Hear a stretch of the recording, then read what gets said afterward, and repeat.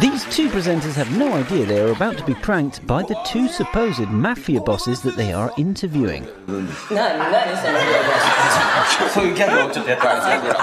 One of the bosses starts to take offense at what they are saying.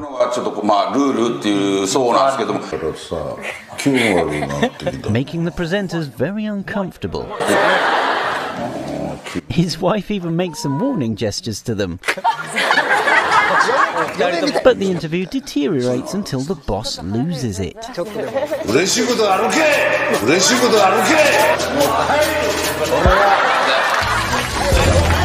The bosses angrily walk out,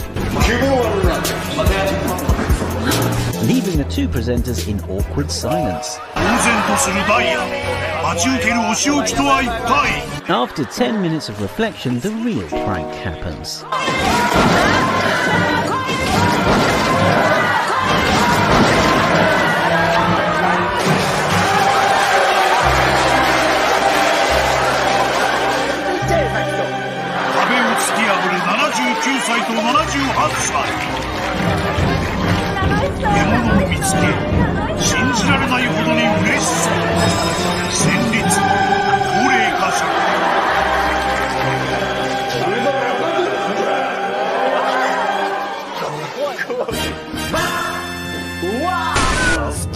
This guy has been told to rescue a kitten in VR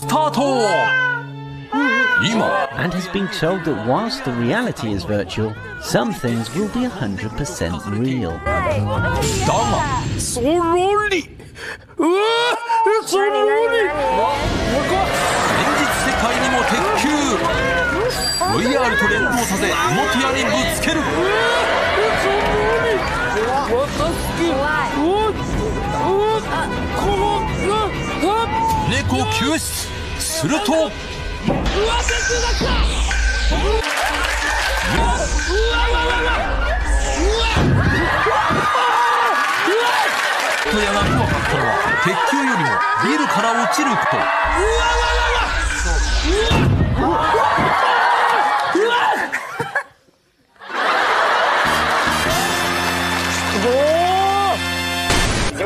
These guys are playing a healthy game of rock, paper, scissors.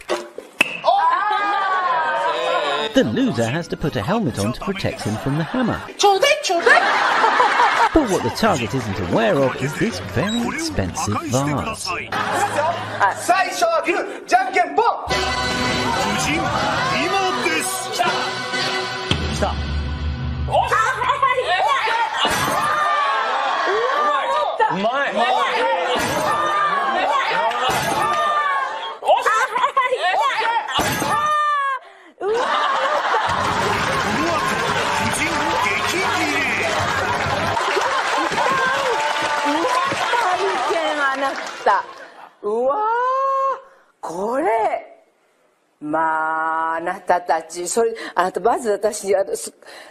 The supposed Duchess is very put out at them breaking her family heirloom.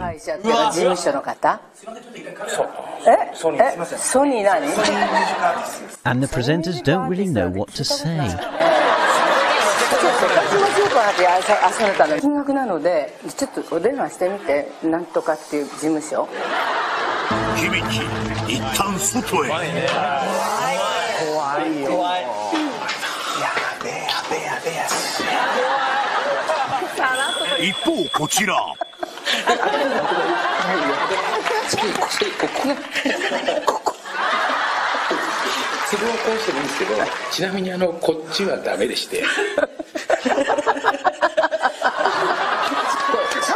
However, later in the lobby, all is explained.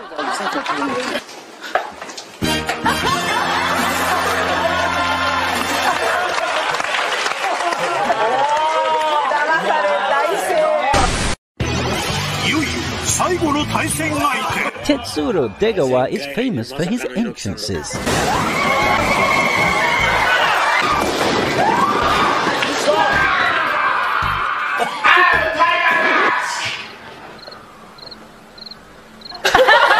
From famous celebrities to even a caged tiger, he's pranked them all.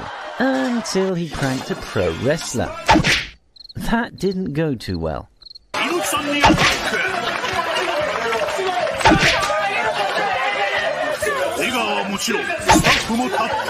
After becoming a human punch bag and receiving a severe telling off, he's back, alive to prank another day.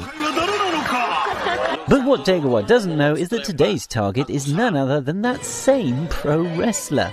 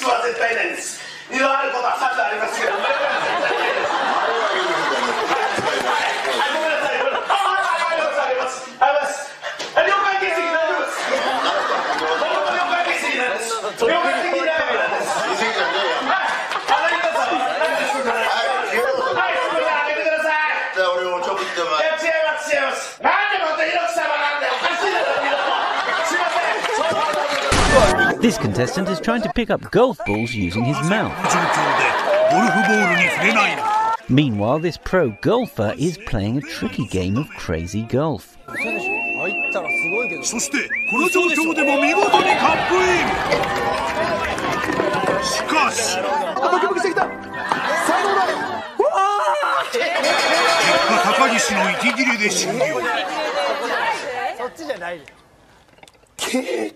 The guy was sure there had only been 2 balls in the tub before.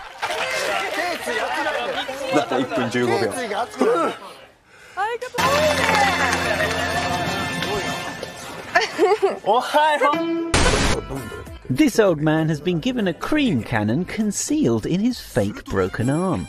His target is the man sitting in front of him. But what he doesn't know is that it's a reverse dokiri. His cream cannon is a dud. He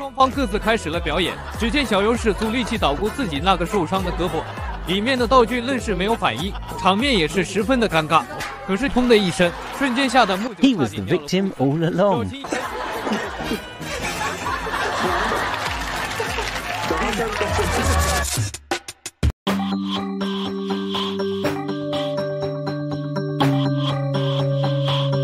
Subscribe now.